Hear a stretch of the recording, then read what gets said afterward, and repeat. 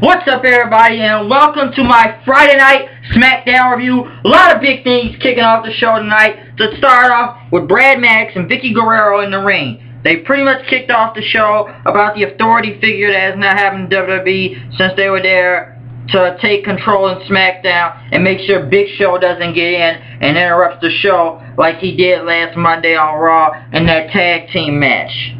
And pretty much showing their gratitude to Stephanie McMahon and Triple H, pretty much until Bryan came to the ring talking about what's best for business, that he beats Randy Orton at Hell in a Cell for the WWE Championship.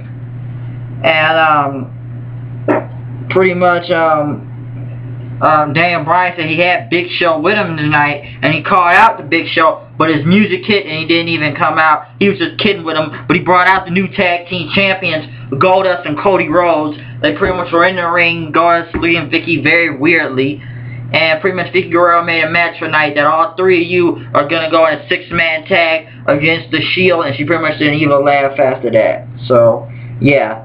The Wyatt family went against The Miz and Kofi Kingston. Wyatt family won.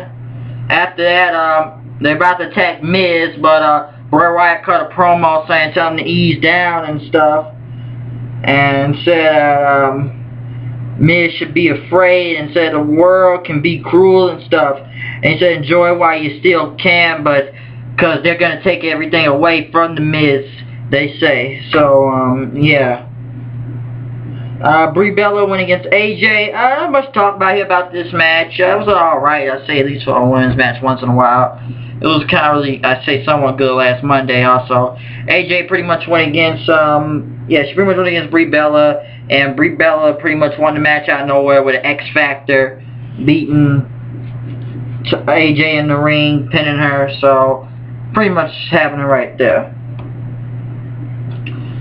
Lillian Garcia is about to announce the next match till Big Show came out, thanking all the fans and stuff for all their support through the internet and everything and social media, and he knows that everybody wants to see the Big Show get his job back. And Brad Maddox and Vickie Guerrero came out and said, like, what are you doing here? So like, get out, you don't belong in this building. Pretty much like, you gotta get out, you have nothing left around here. And Big Show pretty much says it is for someone pretty much nothing for a man to lose and stuff. Since he has nothing to lose, he pretty much knocked the fucking hell out of Brad Maddox. I thought Brad Maddox had a bullet hit in his face almost. When you watch Big Show knock out Brad Maddox with his hand, I swear that you watch it in slow motion, even in regular motion, he knocks the fucking hell out of Brad Maddox like it was nothing. Like it was so, like a bullet almost. His head went back and forth, falling to the ground. My God, you should go check out that replay of Brad Maddox getting knocked the hell out by the Big Show. Jesus. CM Punk went against Biggie Langston, which was pretty much, I say, really good match on here tonight. It's clobbering time.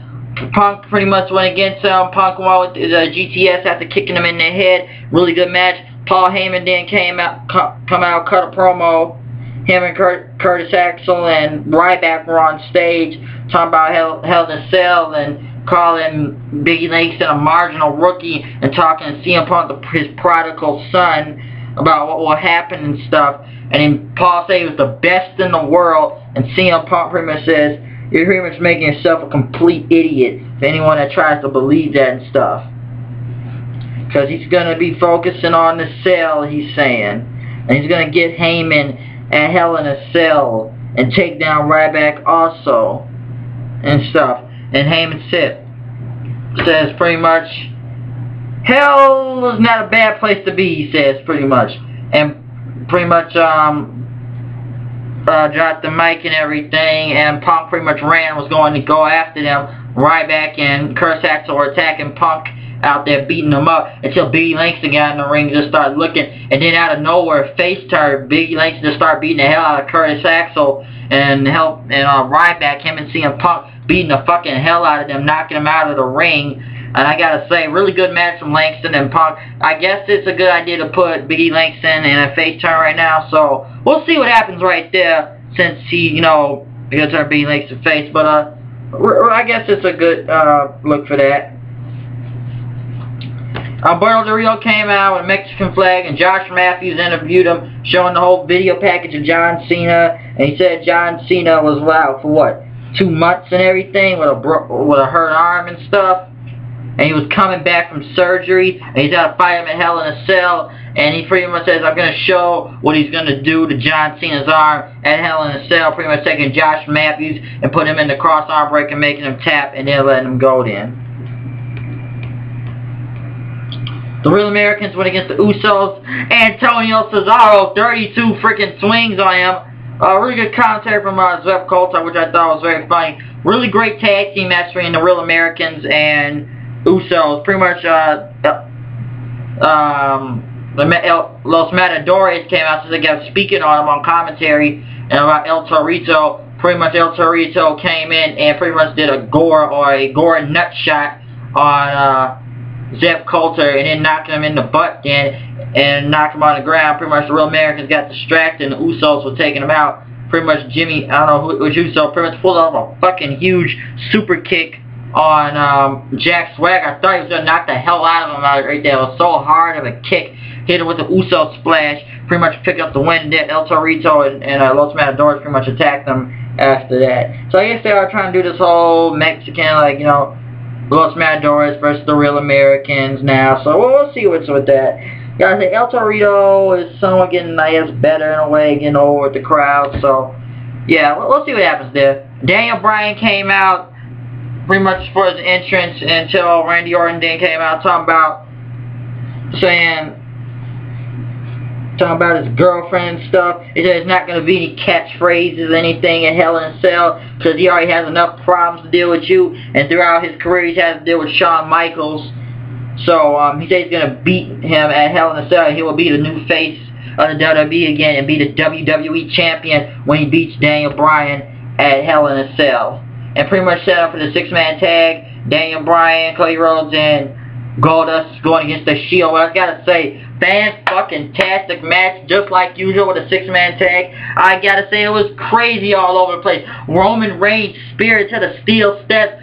Seth Rollins threw the powerbomb on Rhodes into Goldust over the announce table. Ambrose and Daniel Bryan just crashing into the hell out of each other right there. Hell, Daniel Bryan double suicide dive on suicide dive on Dean Ambrose and Seth Rollins. I gotta say that.